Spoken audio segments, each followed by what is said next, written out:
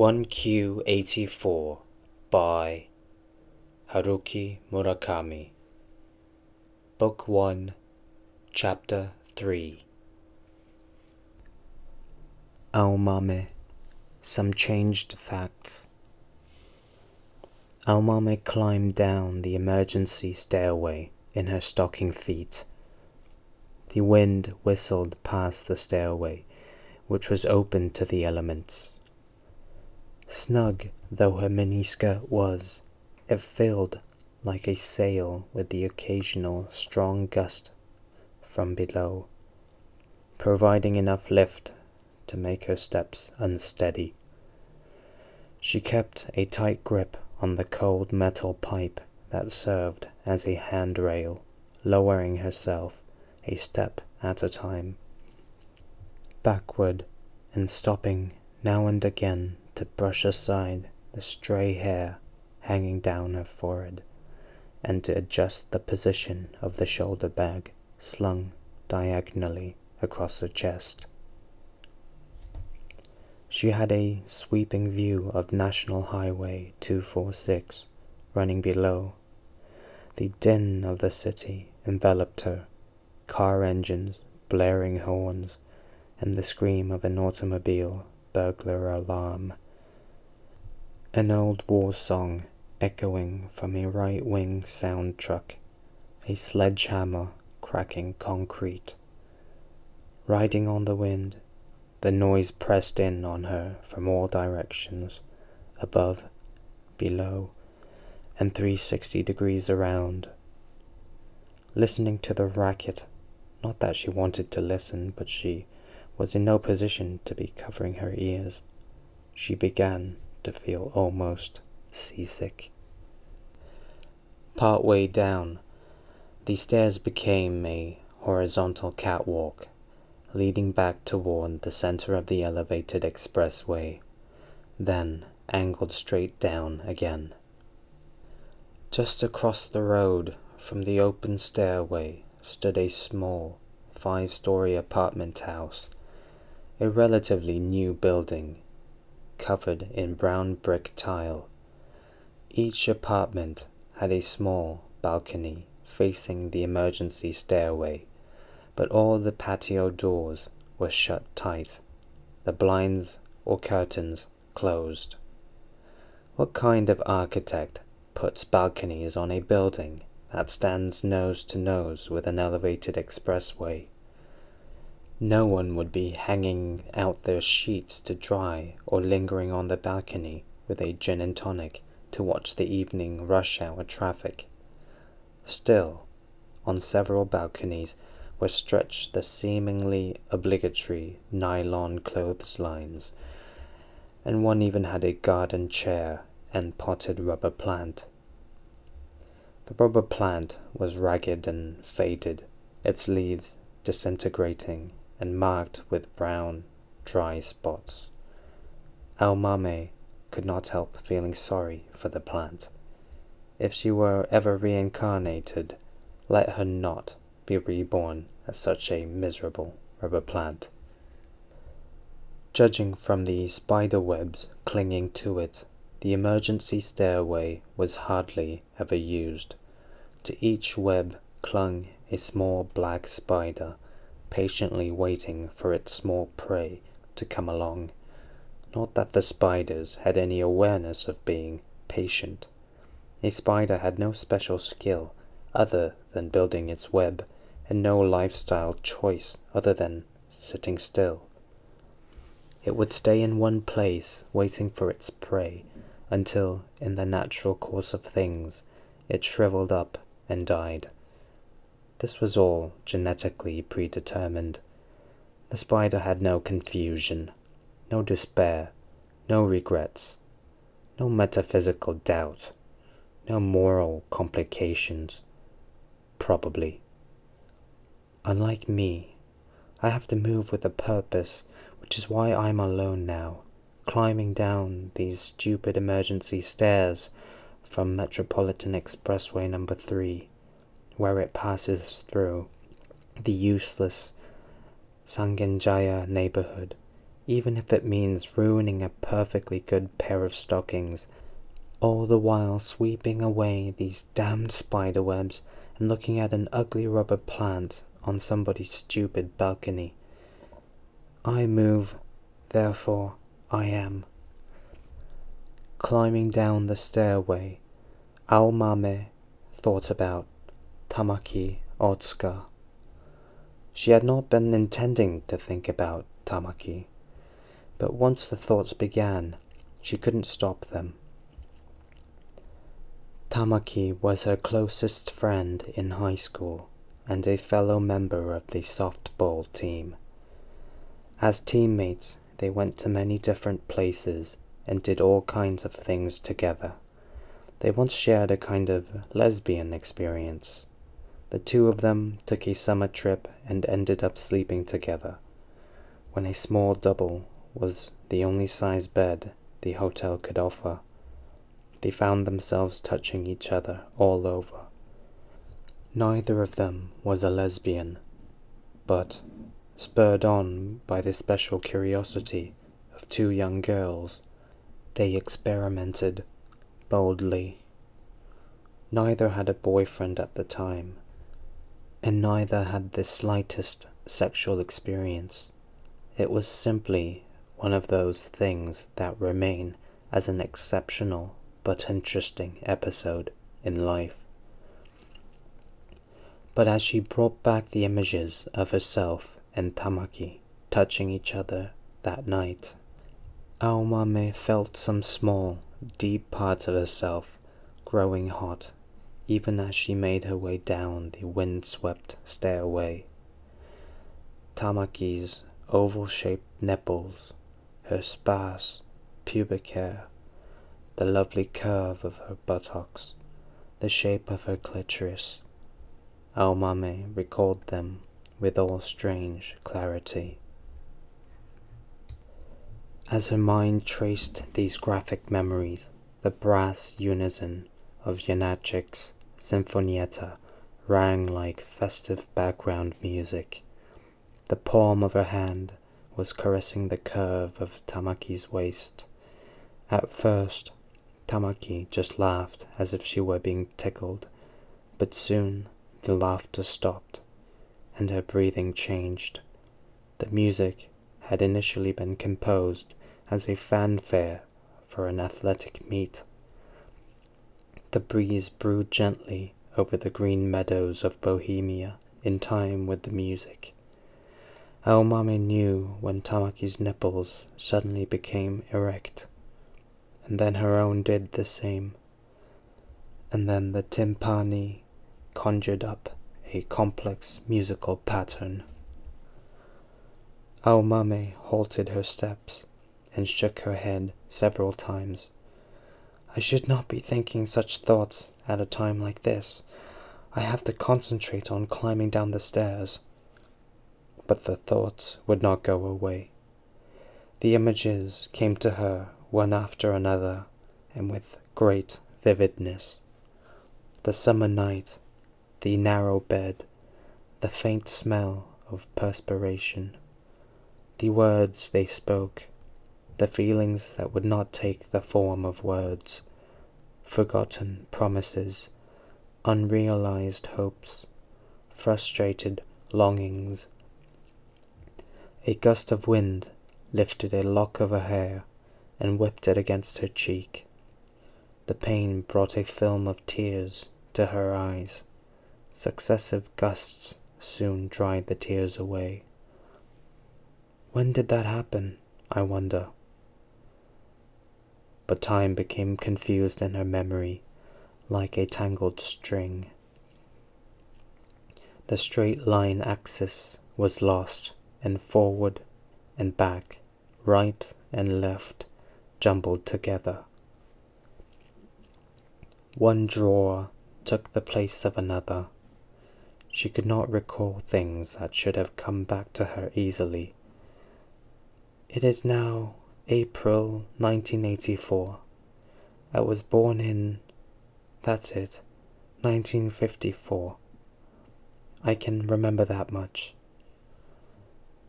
These dates were engraved in her mind, but as soon as she recalled them, they lost all meaning. She saw white cards imprinted with dates scattering in the wind, flying in all directions. She ran, trying to pick up as many as she could, but the wind was too strong. The sheer number of cards overwhelming. Away they flew, 1954, 1984, 1645, 1881, 2006, 771, 2041. All order lost, all knowledge vanishing, the stairway of intellection crumbling beneath her feet. Aomame and Tamaki were in bed together. They were 17 and enjoying their newly granted freedom. This was their first trip together as friends, just the two of them. That fact alone was exciting. They soaked in the hotel's hot spring, split a can of beer from the refrigerator, turned out the lights, and crawled into bed. They were just kidding around at first, poking each other for the fun of it. But at some point, Tamaki reached out and grabbed Aomame's nipple through the t-shirt she wore as pajamas. An electric shock ran through Aomame's body. Eventually, they stripped off their shirts and panties and were naked in the summer night. Where did we go on that trip? She could not recall. It didn't matter. Soon, without either of them being the first to suggest it, they were examining each other's bodies down to the smallest detail. Looking, touching, caressing, kissing, licking, half in jest, half seriously. Tamaki was small and a bit plump, with large breasts. Aomame was taller, lean and muscular, with smaller breasts. Tamaki always talked about going on a diet, but Aomame found her attractive just the way she was. Tamaki's skin was soft and fine. Her nipples swelled in a beautiful oval shape reminiscent of olives. Her pubic hair was fine and sparse like a delicate willow tree. Aomame's was hard and bristly. They laughed at the difference. They experimented with touching each other in different places and discussed which areas were the most sensitive. Some areas were the same, others were not. Each held out a finger and touched the other's clitoris.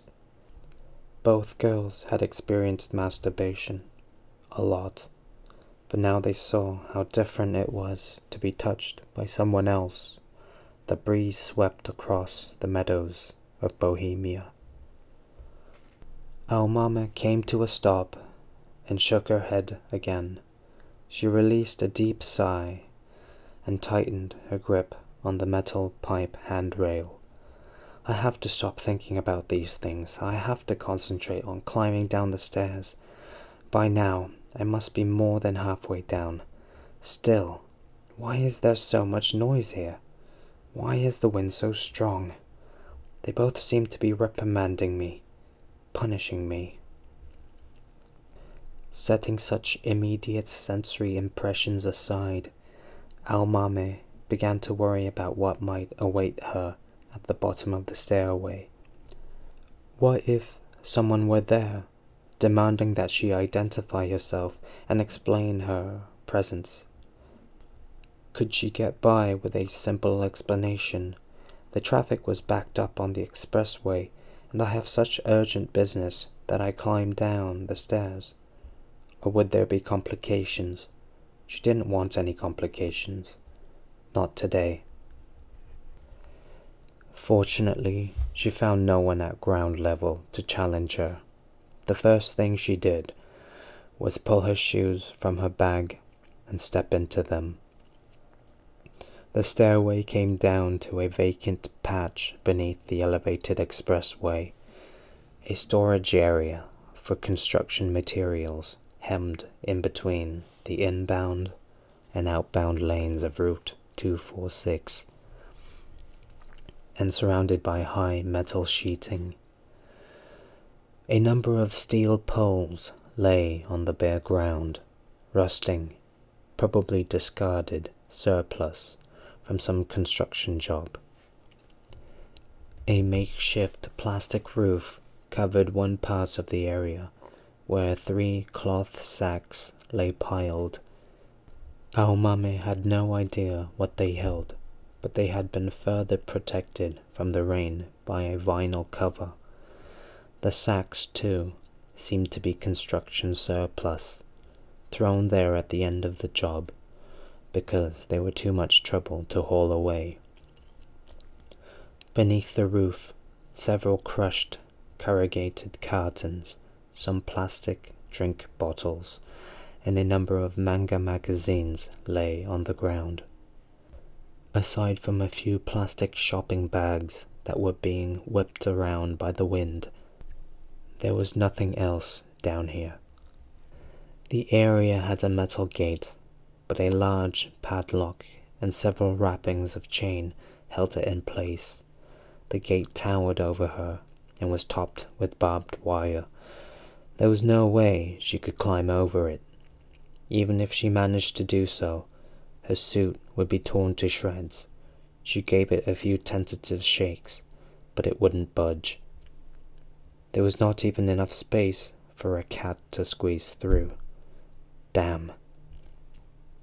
What was the point of locking the place so securely? There was nothing here worth stealing. She frowned and cursed and even spit on the ground. After all her trouble to climb down from the elevated expressway, now she was locked in a storage yard. She glanced at her watch. The time was still okay. But she couldn't go on hanging around in this place forever, and doubling back to the expressway now was out of the question. The heels of both her stockings were ripped. Checking to make sure that there was no one watching her, she slipped out of her high heels, rolled up her skirt, pulled her stockings down, yanked them off her feet, and stepped into her shoes again. The tore stockings she shoved into her bag. This calmed her somewhat. Now she walked the perimeter of the storage area, paying close attention to every detail. It was about the size of an elementary school classroom, so a full circuit of the place took no time at all. Yes, she had already found the only exit, the locked gate. The metal sheeting that enclosed the space was thin, but the pieces were securely bolted together, and the bolts could not be loosened without tools. Time to give up. She went over to the roofed area for a closer look at the crushed cartons. They had been arranged as bedding, she realized, with a number of worn blankets rolled up inside. They were not all that old either. Some street people were probably sleeping here, which explained the bottles and magazines, no doubt about it. Aomame put her mind to work. If they were using this place to spend their nights, it must have some kind of secret entrance. They're good at finding hidden places to ward off the wind and rain, she thought, and they know how to secure secret passageways, like animal trails, for their exclusive use. Aomame made another round, closely inspecting each metal sheet of the fence and giving it a shake. As she expected, she found one loose spot where a bolt might have slipped out. She tried bending it in different directions. If you changed the angle a little and pulled it inward, a space opened up that was just big enough for a person to squeeze through. The street people probably came in after dark to enjoy sleeping under the roof, but they would have problems if someone caught them in here. So they went out during the daylight hours to find food and collect empty bottles for spare change. Aomame inwardly thanked the nameless nighttime residents. As someone who had to move stealthily, anonymously, behind the scenes in the big city, she felt at one with them. She crouched down and slipped through the narrow gap, taking great care to avoid catching and tearing her expensive suit on any sharp objects. It was not her favorite suit. It was the only one she owned. She almost never dressed this way, and she never wore heels. Sometimes, however, this particular line of work required her to dress respectably, so she had to avoid ruining the suit. Fortunately, there was no one outside the fence either. She checked her clothing once more, resumed a calm expression on her face, and walked to a corner with a traffic signal. Crossing Route 246, she entered a drugstore and bought a new pair of stockings, which she put on in a back room with the permission of the girl at the register. This improved her mood considerably and obliterated the slightest discomfort, like seasickness, that had remained in her stomach. Thanking the clerk, she left the store. The traffic on Route 246 was heavier than usual, probably because word had spread that an accident had stopped traffic on the parallel urban expressway. Aomame abandoned the idea of taking a cab and decided instead to take the Tokyu-Shin Tamagawa line from a nearby station. That would be a sure thing. She had had enough of taxis stuck in traffic. As she headed for Sangenjaya Station, she passed a policeman on the street. He was a tall young officer, walking rapidly, heading somewhere in particular. She tensed up for a moment, but he looked straight ahead, apparently in too much of a hurry even to glance at her. Just before they passed each other, Aomame noticed that there was something unusual about his uniform. The jacket was the normal deep navy blue, but its cut was different. The design was more casual, less tight-fitting and in a softer material. The lapels smaller, even the navy color a touch paler. His pistol, too, was a different model. He wore a large automatic at his waist instead of the revolver normally issued to policemen in Japan. Crimes involving firearms were so rare in this country that there was little likelihood that an officer would be caught in a shootout, which meant an old-fashioned six-shooter was adequate. Revolvers were simply made, cheap, reliable, and easy to maintain. But for some reason, this officer was carrying the latest model semi-automatic pistol, the kind that could be loaded with 16 9mm bullets, probably a Glock or a Beretta. But how could that be? How could police uniforms and pistols have changed without her being aware of it? It was practically unthinkable. She read the newspaper closely each day.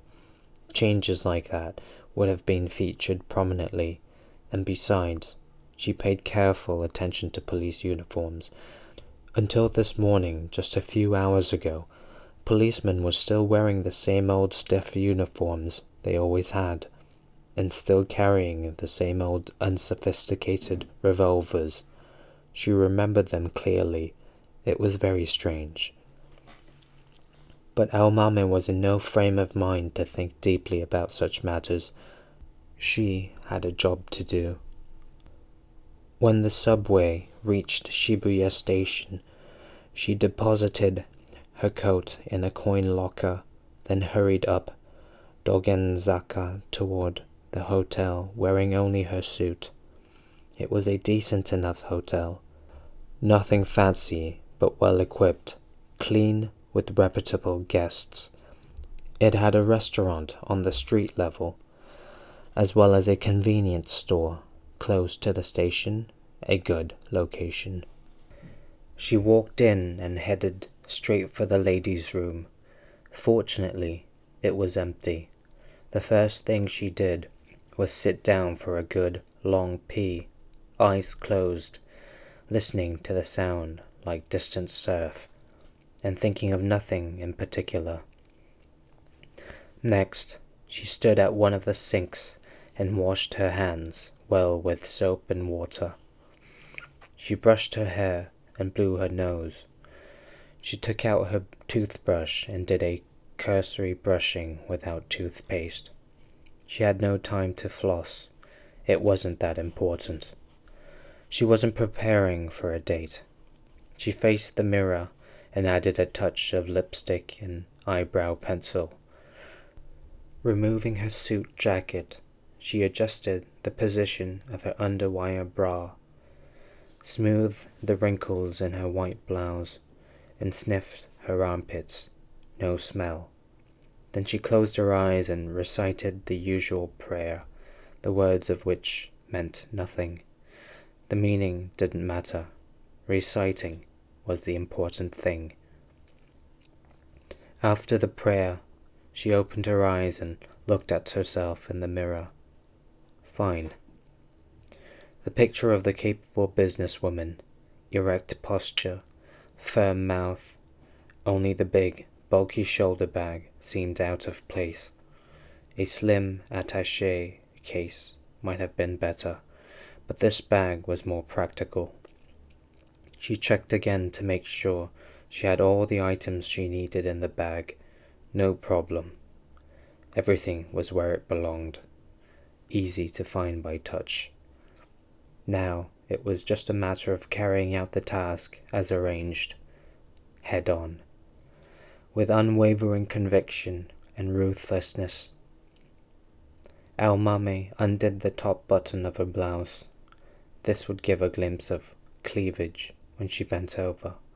If only she had more cleavage to expose.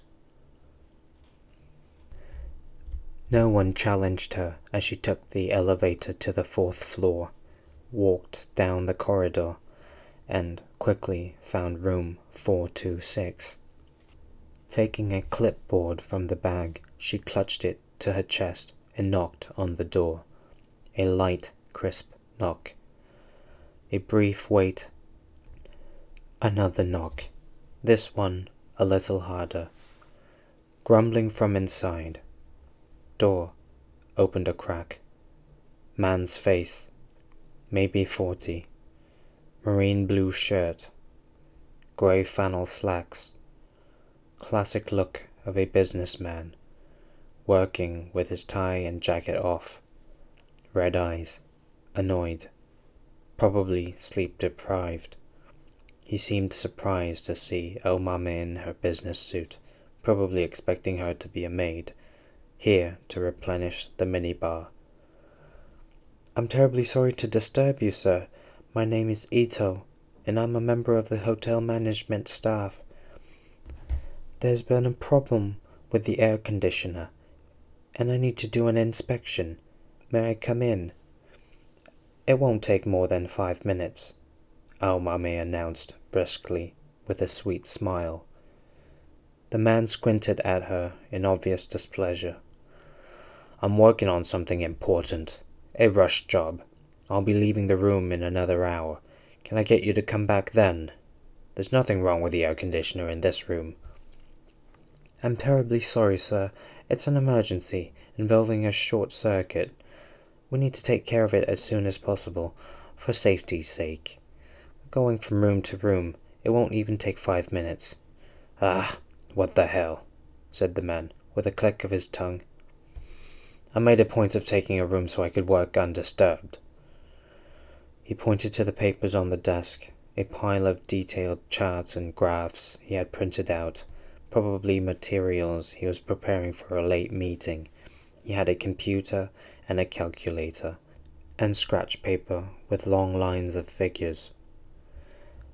Al-Mame knew that he worked for a corporation connected with oil. He was a specialist on capital investment in a number of Middle Eastern countries. According to the information she had been given, he was one of the more capable men in the field. She could see it in the way he carried himself. He came from a good family, earned a sizable income, and drove a new Jaguar. After a pampered childhood, he had gone to study abroad, spoke good English and French, and exuded self-confidence. He was the type who could not bear to be told what to do, or to be criticized, especially if the criticism came from a woman. He had no difficulty bossing others around, though, and cracking a few of his wife's ribs with a golf club was no problem at all. As far as he was concerned, the world revolved around him, and without him the earth didn't move at all. He could become furious, violently angry, if anyone interfered with what he was doing, or contradicted him in any way. "Sorry to trouble you, sir," Al-Mame said, flashing him her best business smile. As if it were a fait accompli, she squeezed halfway into the room, pressing her back against the door, readied her clipboard and started writing something on it with a ballpoint pen.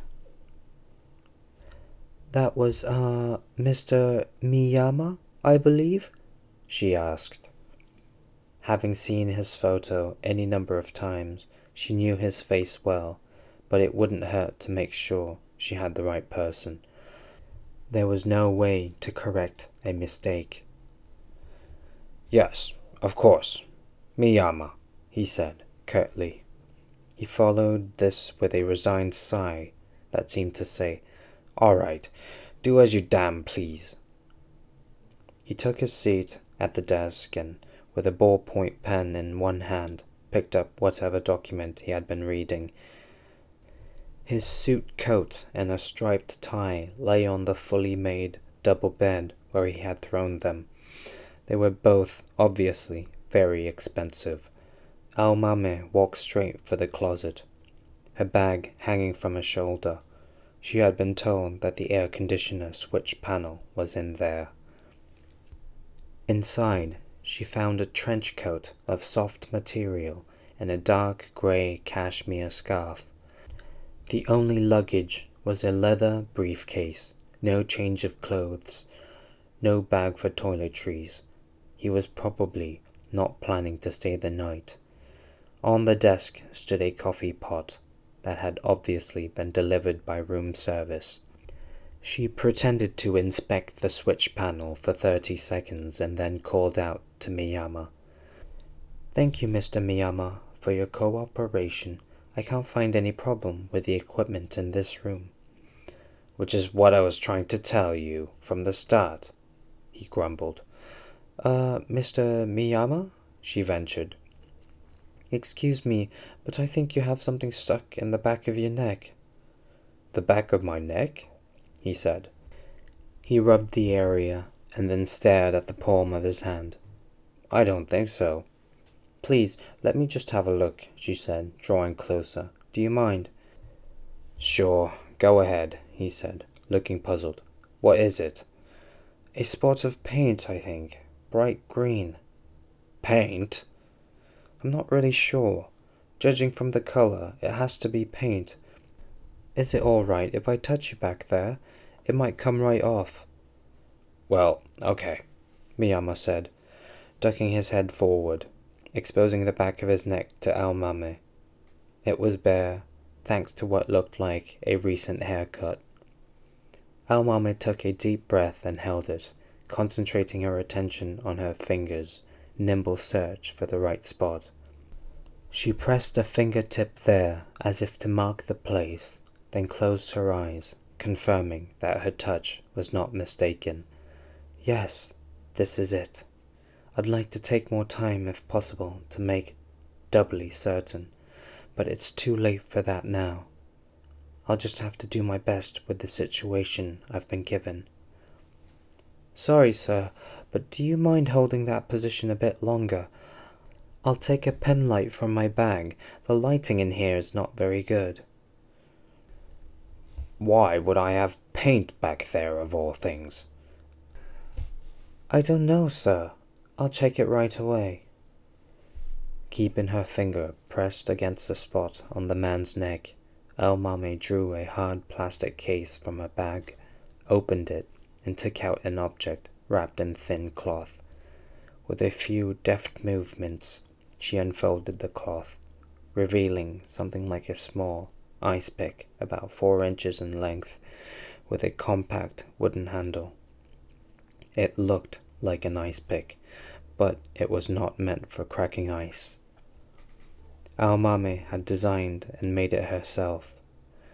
The tip was as sharp and pointed as a needle, and it was protected from breakage by a small piece of cork that had been specially processed to make it as soft as cotton.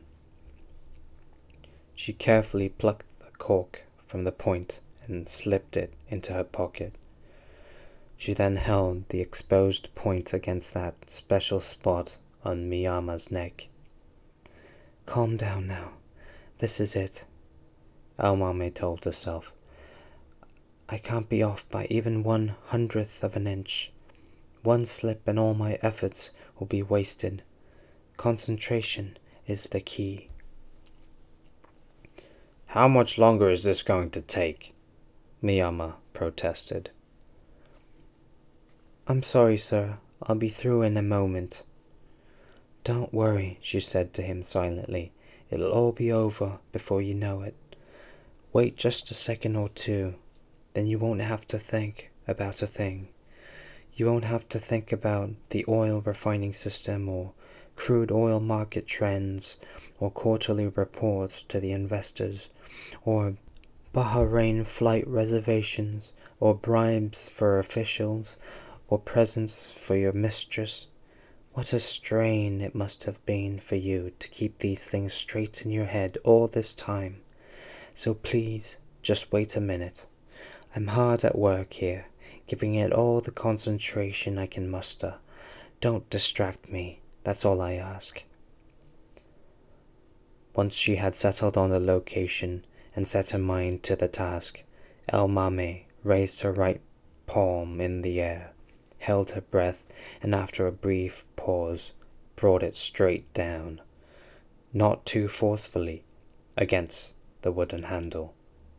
If she applied too much force, the needle might break under the skin, and leaving the needle tip behind was out of the question.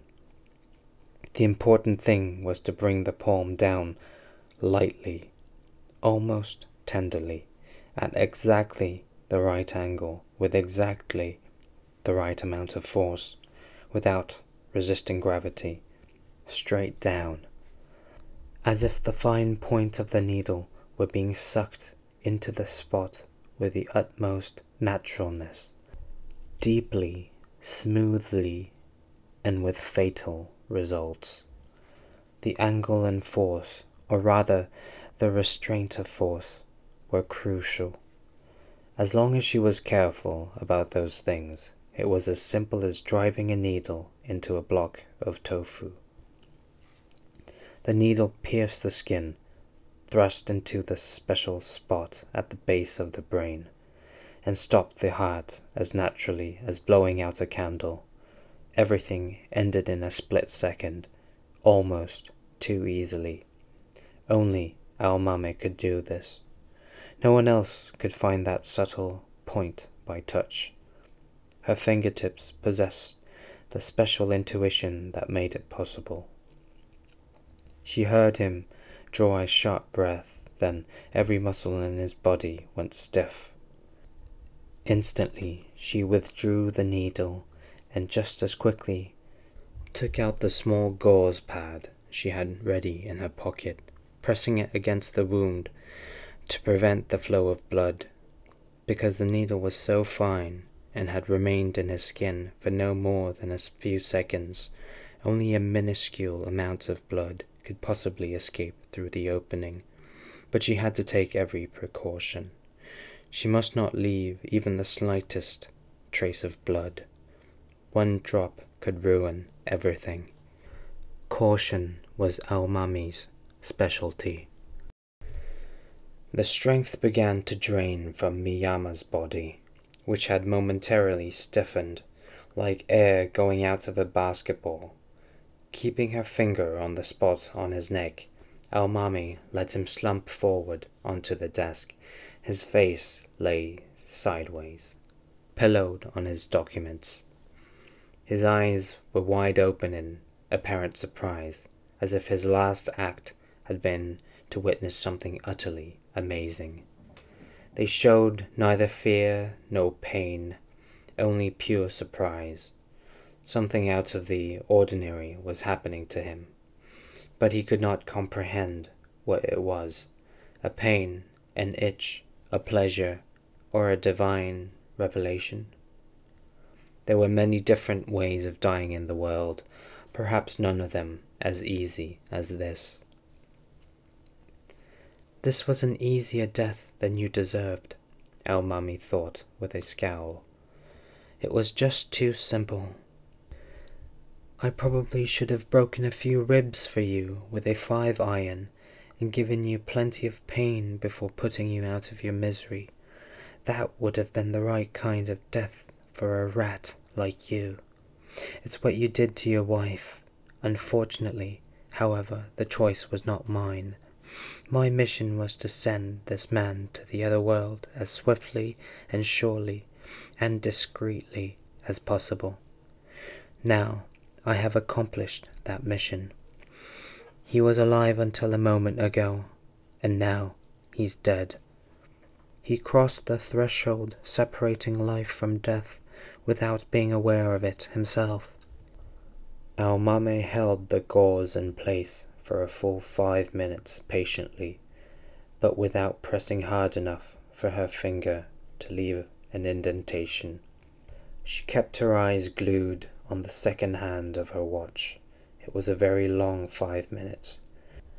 If someone had walked in then and seen her pressing her finger against the man's neck while holding the slender murder weapon in the other hand, it would have been all over. She could never have talked her way out of it. A bellhop could bring a pot of fire. There could be a knock on the door at any moment, but this was an indispensable 5 minutes. To calm herself, Aomami took several slow, deep breaths. I can't get flustered now. I can't lose my composure. I have to stay the same calm, cool Aomami as always. She could hear her heart beating, and in her head, in time with the beat, resounded the opening fanfare of Janacek's Sinfonietta. Soft, silent breezes played across the green meadows of Bohemia. She was aware that she had become split in two. Half of her continued to press the dead man's neck with utter coolness. The other half was filled with fear. She wanted to drop everything and get out of this room now. I'm here, but I'm not here.